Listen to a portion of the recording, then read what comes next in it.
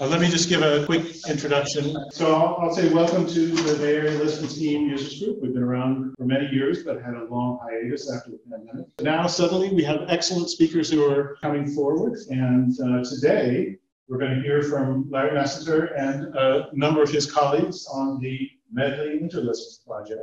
So I think I will not say anything more about it because they have plenty to say and I'm much less interesting. So Larry, take it away.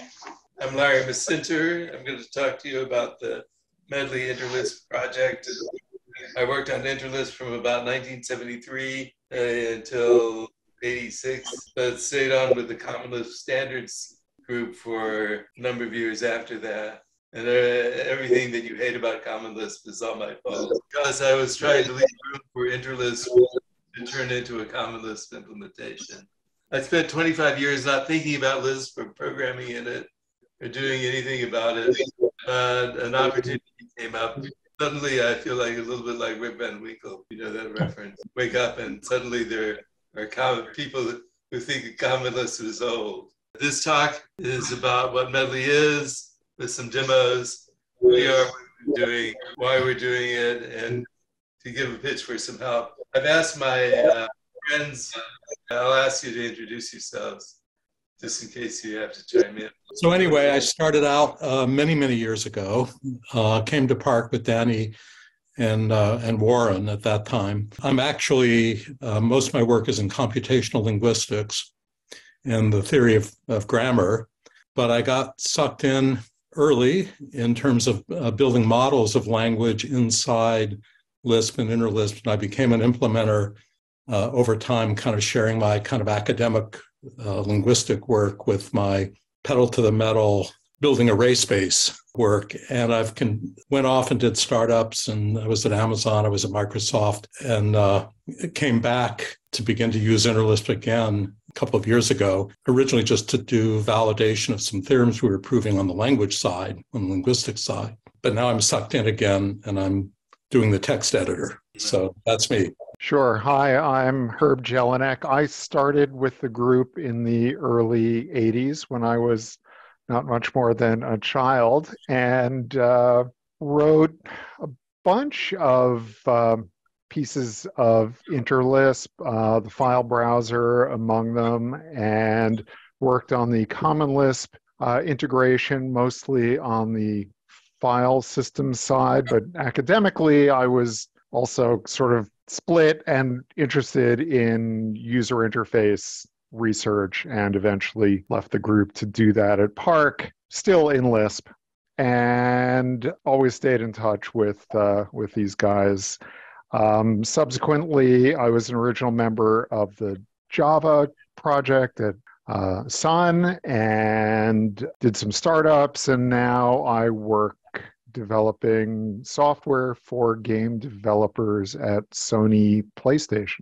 Yeah, I'm Frank Halasz. I was a member of the Park group in the 1980s, I guess. I was primarily working on a project called Note Cards, which was a very early hypertext system before the web was hypertext, or before the web.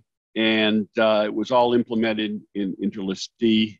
And when I left Park in the early 90s, went on to do a bunch of other stuff. And after I retired, I came back to working on this Interlisp project because Larry asked me to revive Note Cards on top of Interlisp, which I've done about 90% of. And then, like Ron, I got sucked in.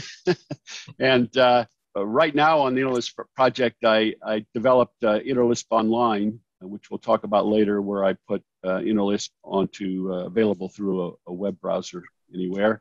And I'm also working on all the installers to install Interlisp easily on Macs and Windows PCs and Linux. And when I'm done with that, I'll get back to completely reviving Note Cards and getting it to run on Interlisp. I'm Steve Kaisler. I got involved with Lisp at a three-letter government agency in Washington, Interlisp 370, it was called, for the IBM 370 series. And then I went to DARPA later, and I sponsored a couple of applications in Interlisp, and I had a D machine in my office at the time. And then I sort of wandered away to Common Lisp because I couldn't buy Interlisp, and developed some applications and also did a lot of other work. And I discovered, I also wrote a book back in '85 on Interlisp, the language and its usage. That was for Interlisp 10 and Interlisp 370. Then I discovered Larry a couple years ago in an email, and so I volunteered, and I've completed 2 books on tools and utilities and interactive parts of Interlisp based on Interlisp-D, and now I'm working on trying to get loops running and testing it and writing a new version of a book on it. Hi, I'm Arun Welch. I got into Interlisp back in around '84. I was at Ohio State at the time, and we'd gotten a grant of a number of D machines, and I was supporting them. And I was supporting the users group, and then I ended up working for all the various entities that were selling Interlisp through their life cycles. Most of my work was in supporting CLOS and the network stack and a bunch of other things. And then, as with everybody else, left it in the mid-90s and then got roped into it again. So what is Medley Interlisp? It is the software for the Xerox Lisp machines developed from the late 1960s at Bo Beranek and Newman, where Ron was, and Warren and Danny, through the 70s and the 80s until the mid-80s, where it went through, transferred to a company called Invos, and then the 90s to a company called Venue, and then went through the abandonware phase. In 1992, ACM Software System Award was given to Interlisp for pioneering work in programming environments. And they called out the features of structure editing, source code management, code analysis, and cross-referencing, combined to support rapid incremental development. And you might wonder what those things really meant if you didn't actually have the opportunity to use it. And so part of the reason for wanting to revive this is that, this stuff I worked on, you read about it, but reading about something is different than experiencing it. And so the goal here is not to create an historical artifact that people just can look at, but to let people use the system in the way that it was intended.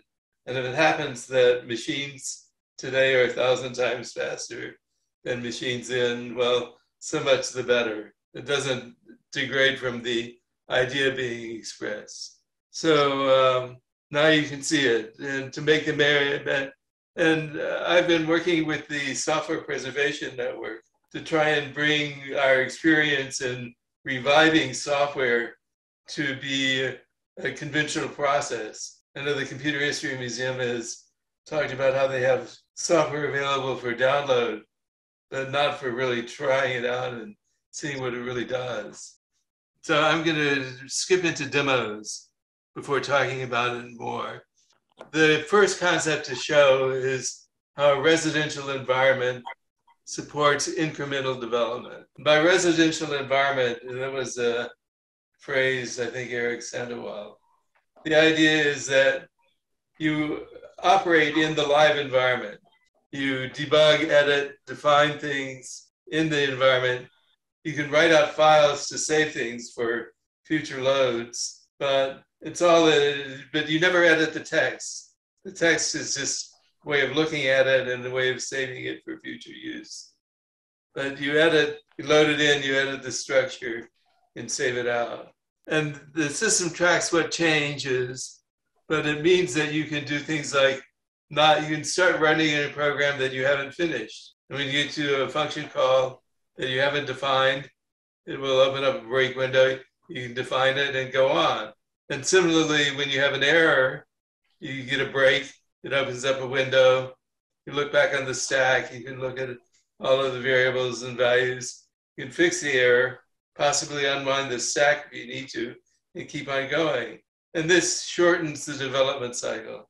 And the primary goal for our research was to support researchers who were not doing programming to build a system to a specification. They were trying to figure out what they didn't know before they sat down to write the system exactly what the outcome would be, not programming to specification as it is conventionally meant. And so the fact that there weren't a lot of safety belts, there wasn't a way of guaranteeing the program was correct, was okay because you hadn't even finished it. You hadn't even specified it. Yeah, yeah. So you're not entirely sure what you're doing. So one of the features that is somewhat misappropriately maligned is DWIM, do what I mean. And spelling correction is an important part of DWIM. If you have a commonly, but other things are as well.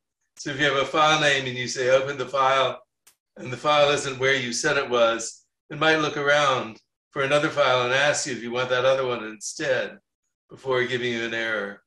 So here I will, Ron wrote me something that would do this when I clicked on the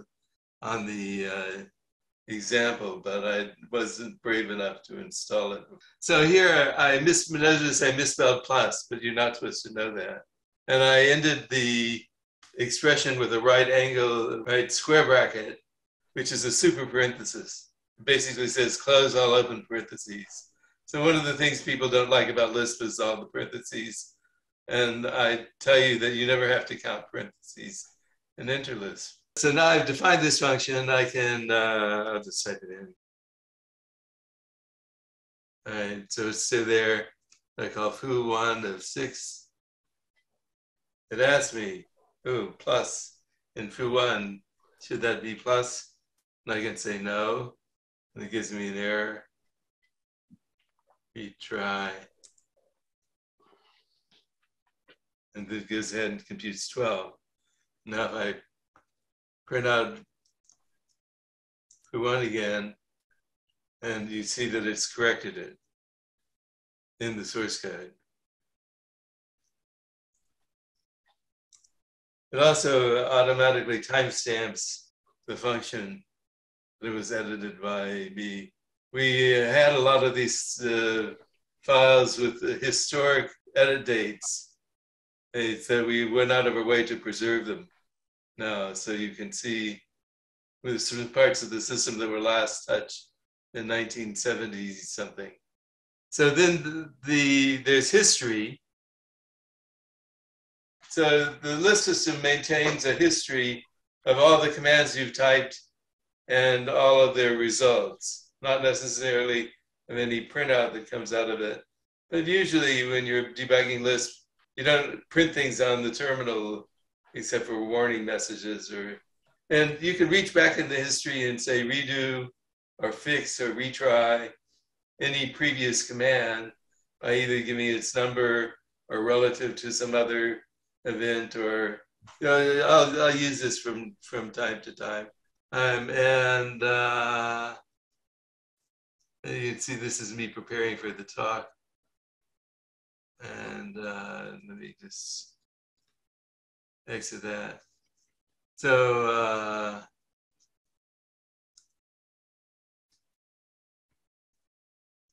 the events that have foo1 in them. All right, so event 147. All right, so pp foo1, undo 147. And so the error comes back. Even if you make an error correcting an error, you can undo that. And Interlisp was the first system to have a undo at all, or to have a TypeScript for that matter. Unix Bill Mashi imported the Interlisp history mechanism into Unix. The file manager is a bunch of different little utilities around the system that track when your program elements and definitions have changed in a way that you would want to write them out again if you want to save your state of your program. It was called the file package back when packages didn't have a meaning from Common Lisp. So now we call it the file manager sometimes. And that has this primitive, if you say files, that tells you what things need to be saved. Function foo is to be saved or dumped. Do you want to say where it goes? And I'll say yes. And I'll say it'll go on file C. It says create a new file, file C. Yes. And now if I do files again, it says file C is changed to its variables, file coms. The file coms are the manifest for a file is a variable. It tells you what's in it, and it controls the process of making it out, making a new file, and figuring out where something is. So I could ask, where is foo1? And it will tell me it's on file C. And where is, and it's on the file package file. Who is on file package? And those are all of the things that are defined in that file. I didn't actually realize that you could use the master scope query language for querying the file package. It's much more convenient than the functions, which really leads me to, I was going to show this, but I won't spend a lot of time on it, interactive. So Interlisp was one of the first systems to ever have online manual help system before Unix had man pages. So if I say man in file, it asks me a window for the Interlisp reference manual, which I can also access through this graphical user interface of the hierarchy of the. One of the features of Interlisp is this easy interactive graphics, especially around graphs, and we use that in a lot of things. So if I had said, say, man CL with open file, what does it do? It brings up a web page. So this is the new feature that isn't part of the D machines that we added because I didn't remember it as Common Lisp as well as I remembered Interlisp. And I needed to look up things in the manuals. It was easier to add this as a feature than to try and struggle with it. So master scope, I've given several examples of it before, but I don't need to load helpsys because everything is loaded. Analyze. If you wanted to analyze something and you haven't already, then you can use the analyze on helpsys. And that goes through and records all the relationships between this function and every other, anything that it calls, every variable it uses, every property it accesses, and then you can show where any calls CLHS that open it. So this says, show where any calls something. Show where is the command. Then there's a noun phrase, a verb, and a noun phrase. And it shows you every instance of that verb relationship between the quantifiers. Well, anyway, it's cool. I want to talk a little bit about Common Lisp and Interlisp integration. We had Interlisp, the language, which is really kind of a misnomer. Just like Common Lisp, the language is a misnomer. The language of Common Lisp is very small, and it's mainly a huge set of libraries in that language. And Interlisp was not so different for a variety of ways. Sometimes it calls things differently. But in Common Lisp and Interlisp, all of the data types are common. There's no difference between, there's not an Interlisp symbol and a Common Lisp symbol, there's a symbol. And arrays and strings and structures and numbers. And this meant extending each dialect a little, each language, a little bit. And probably the hardest thing to retrofit onto Common Lisp is the spaghetti stack notion, where the stack pointers are almost first-class objects. You can't quite make them, they behave differently with the garbage collector. But that lets you write a debugger that reaches back into the stack and evaluates a variable as of the control stack, and the value stack can be different in spaghetti stacks. Many functions and special forms are the same and are shadow imported from one package to the other, so that car, con, add, different levels. And some are slightly different. CL eval is different from IL eval. If there's a free variable in Common Lisp, it's an error in Interlisp. It's just assumed to be dynamic, not a lot of other things. CL lambda is different from IL lambda in that from the Common Lisp point of view, every Interlisp function is ampersand optional and rest ignore. But fortunately, the Common Lisp standard doesn't require that you error check that. It doesn't interpret it, but not when it. So basically, extended Common Lisp to include Interlisp and Interlisp to include Common Lisp. And the Common Lisp definitions and declarations are managed by the Interlisp environment. So I can open up, for online and for a lot of people who got confused, we have an Interlisp exec, which is what is called in modern speak the REPL. I had never heard of a REPL until, what are you talking about, the REPL? Oh, the read about print. So, well, we read, and then sometimes we decide it's a command. And so the commands that I've been typing are all part of the REPL, or the exec was, because that's what Tenix called it. Anyway, the definitions are managed by the Interlisp environment, and I can do edit where any on helps is CL win. Ron got me into this habit of using Common Lisp win macro instead of if then of Interlisp. But you can intermix them however you want, or you stay in one thing. If you look in sedit, it was written with packages in a way that would translate more readily to a Common Lisp environment.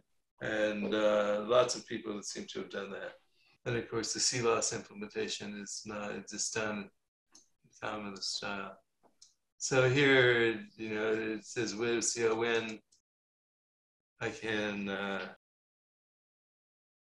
expand that. And it turns it into a con. I haven't been showing off the structure editor, but so structure editors. There are actually 3 structure editors, one of which was written, I think, originally in the late 60s by Peter Deutsch, which is the teletype oriented.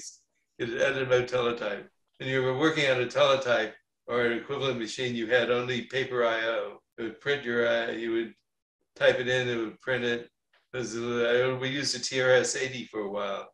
It's 8 lines of 80 characters as the display. It's a little bit like trying to drive in a tank looking through the slit. That's how I felt with the structure editor. You write really big, complicated functions by descending and keeping track in your mind of where things were. But it's still useful today, especially because it's programmatic. I can say edit where any calls CLWin and edit where any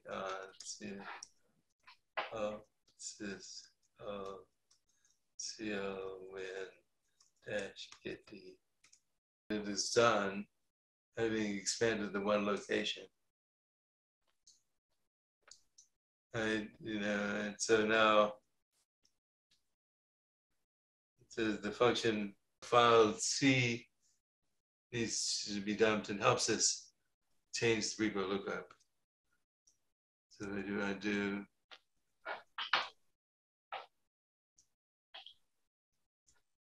Undo edit. It doesn't need to be dumped out again. So now next, the virtual machine and the operating system. So in the D machines, there was microcode to interpret a byte-coded instruction set.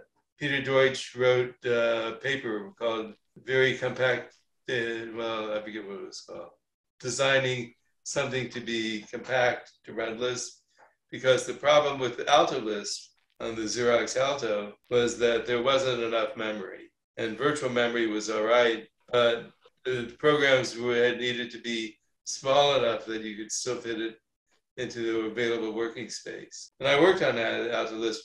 At the time, you had to, if you had a personal computer, you had to name your computer. And so one fellow named his computer Gesunda because it goes under the desk. And I called mine Maytag because it resembled the washing machine on spin cycle, just seeking the hell. So, and that might be interesting for people even today. The microcode was ported to C, but so there's a virtual machine that has never been a real machine that you're emulating. It's a virtual machine. You call it a Lisp machine because you're writing microcode for the Lisp instruction set. So I can do things like inspect code.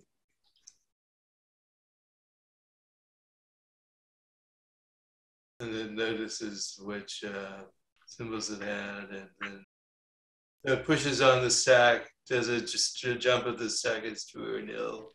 Return, push a variable, copy the top of the stack, push it is constant. Just, that you can see, you can use that for debugging. So the memory images were portable from machine to machine. What we called the sysouts, because that was the name of the operation someone made for it. So the machine, between the D machines, the images were portable, the sysouts. But also there was a time when you could move from Maiko. The emulator in C was called Maiko by its Fuji Xerox engineers. And then they came out to Park and worked with us on getting the first release out of the Interlisp running on a Sun workstation. Now you can rely on the house. I won't say more. So now for something completely different. Ron, why don't you introduce this subject and why you did it? And well, this is part of a general thrust of modernizing the environment. I don't know if you're going to talk about, the mouse, the clipboard, and all these things that didn't exist, the wheel mouse and so forth that didn't exist in the early days. And so how do you make this kind of old environment functional for people that are really used to the way Windows and so forth work today? And the same thing has to do with files and repositories and the way you keep track in the larger environment of the state of the system and multiple people working on the system and so forth. And Git obviously is the kind of way that people today operate in that way in terms of change tracking and so forth. So the question then is, Medley has its own way of managing its files, managing definitions, archiving the definitions on files, and it has its own version file system for the local environment. But how do you connect that up to people working on different machines and making updates and wanting testing of pull requests and so forth in the model that Git presents? So the question was, could you extend Medley into Git so that Git becomes not a repository of files, but a repository of definitions? So conventionally, obviously, Git tracks and compares files. And in doing that, when you do change detection and the presentation of changes, you're based on line editing semantics. If you have a mismatching character sequence, that's a significant difference that gets highlighted in the diff. Even though, in terms of Lisp semantics, the fact that something is on one line or a parenthesis moved from one place to another, or a super parenthesis got introduced, those are semantically meaningless differences. So, question is, how do you migrate into the Git world the idea that in Medley you're really operating on individual definitions? So Medley source files then become, as we've seen, the external archives for structured definitions with metadata of various sorts, when things were created, when the file was created, what changed on the file, and so forth. And what happens with those files that you save and you load them, maybe you print them, but you never edit them. If you start editing a Medley source file, you screw up all the metadata.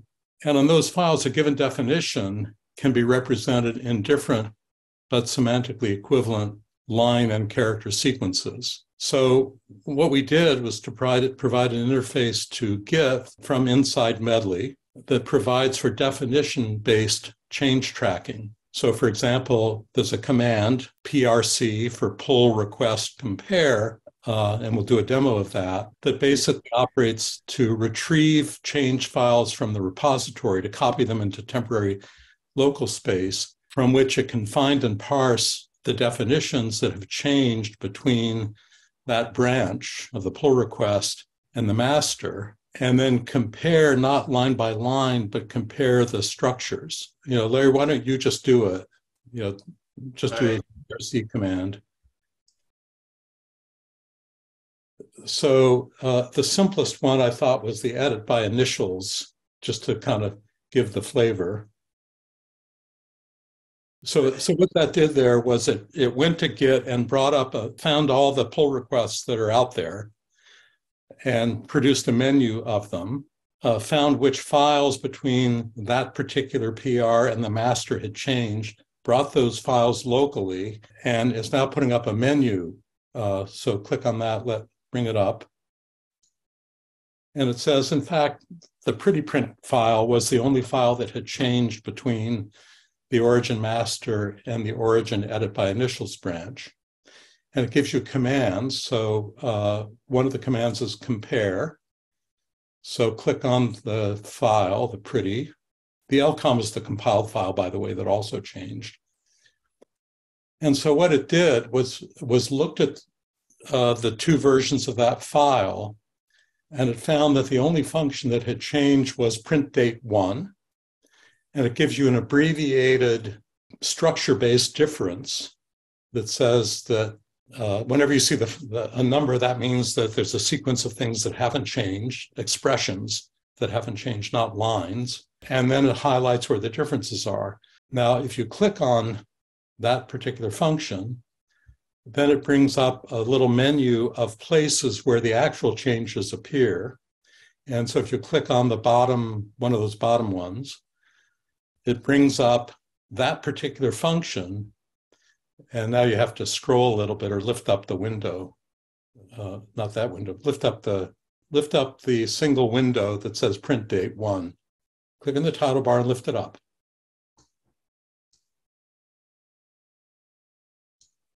So it dragged the other windows with it. Okay. And now what you see is the highlight of the particular changes, particular positions within this file where there are structural changes. So you see what got added there was if initials, then do something, and otherwise do the if changes. So what this change is all about is putting in metadata in a file that when somebody makes a file, at the top of the file, it says what functions were changed, but it would also be nice to know who made the file. So that change puts out the, not only when it was edited, when the file was changed, but who changed it, sort of a blame backtrace. So that's sort of the simplest example. Of course, if you picked another PRC that had a lot of other changes, then you would see a menu of more files, and each of those files would have variables that changed or functions that changed or record declarations that changed or whatever it is. And again, you could inspect each of those independently. So the idea, again, is to provide some simple commands that let you see Git as if it was part of the Medley residential environment.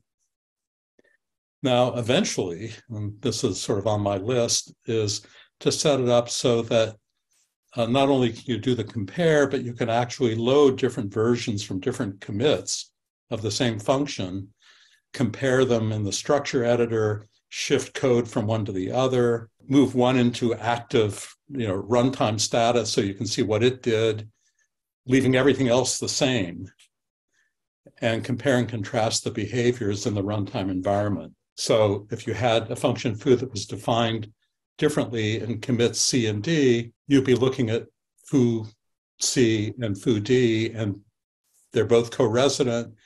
You can operate you will be able to operate a small matter of programming in the same environment, same residential environment of different versions of the same function that you can now manipulate and manage, undo, redo, and all that kind of stuff. So that's sort of the idea of letting you think that Medley is sitting on top of Git. So that's that sequence. So who's involved? You've met a lot of the people. Wanted to thank people who were willing to listen to me practice this talk. Thanks to all the people who've contributed to the Interlisp revival in one way or another, talk prep, and in memoriam, since Danny and Warren and John Sabowski and Steve Purcell aren't with us.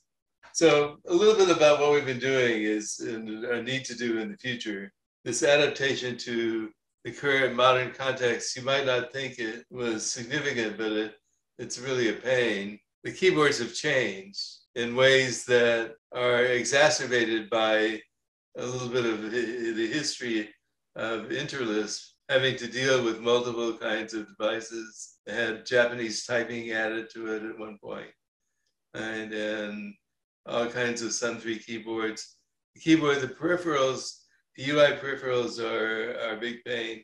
We've made great progress in some areas, but not much in keyboard. This was users expect arrow keys. The mice today are different. We had middle mouse buttons that worked easily, and now they're very awkward to use.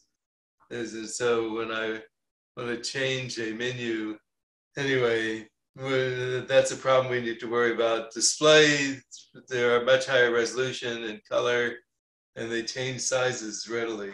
And we can deal with the sizes. There was a version of Medley that ran in color at one time, but we have to do some investigation. In some cases, we're doing software archaeology. We did not get a clean release Medley, the latest version of Medley. It was under development, and then development kind of petered off.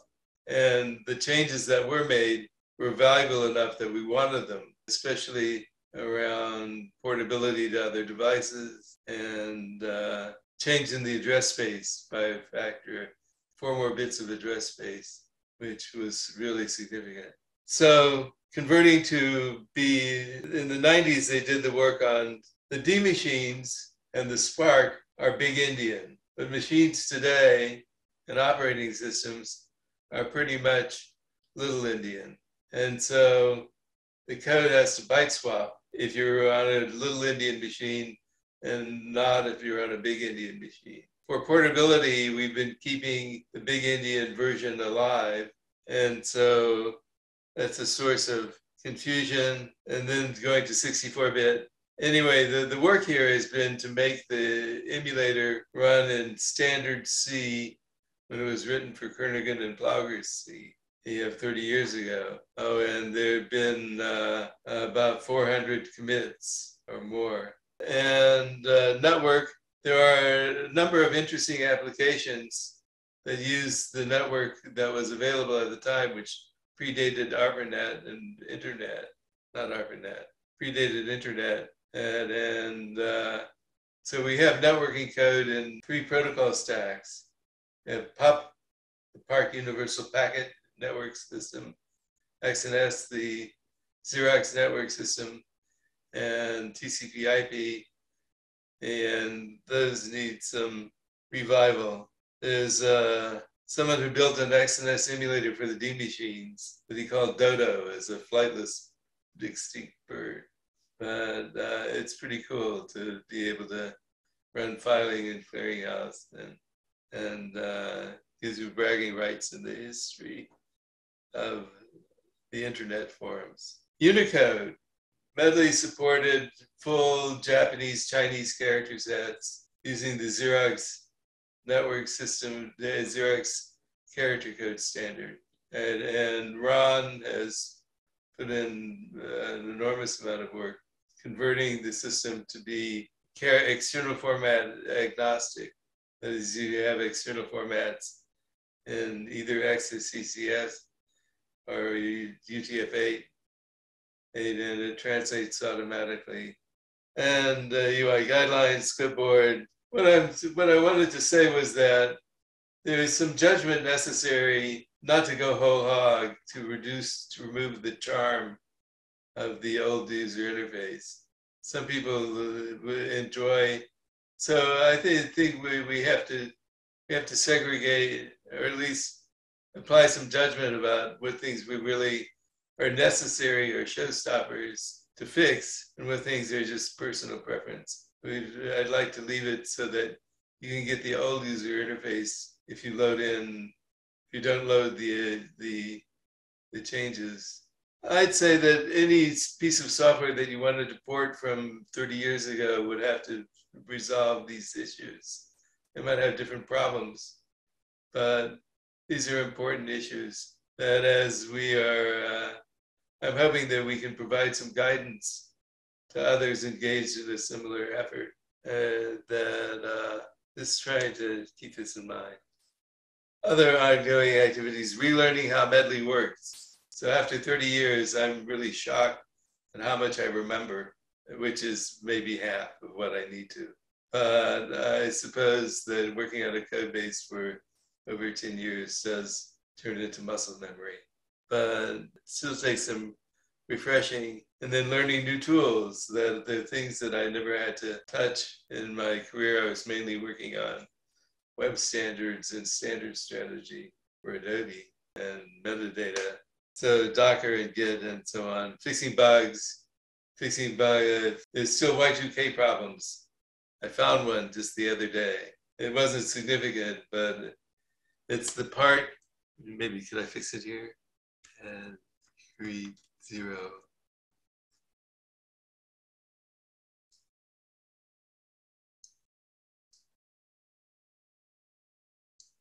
Last edited by me in December of 1982. Says print in a way that it goes onto the history list. And then it computes the last character of the date. And if it's even, then it's trying to decide whether or not to say you're working late tonight by looking at your good morning or good afternoon or good evening. And instead it always greets you with hello. So there's a bug in this part of the system, but many people, the first time that Medley said it to me, Happy Valentine's Day, it felt like getting a Valentine from an old friend from 30 years before. It also is really inappropriate. It doesn't say Happy President's Day. It's Lincoln and Washington's birthday, Victoria Day and Canada Day, and Guy Fawkes Day. All right, where are we now? So completing works in progress, the things that the port didn't finish, gathering, reviewing, and updating documentation, which is a big deal. Lowering barriers to entry, videos, screenshots, installers, and online. So here's how hard it is to get Medley. You go to online.interlisp.org. And then it wants you to log in. I'll log in as me, and I'll start.